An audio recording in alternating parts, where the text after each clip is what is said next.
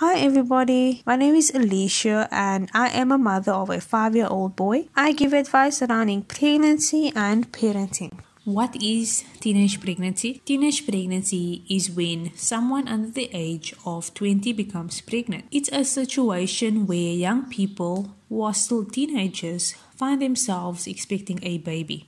This can happen for various reasons, like not getting proper sex education, feeling pressure from friends, or having limited access to birth control methods. It's a big deal because it affects both the teenagers involved and society as a whole.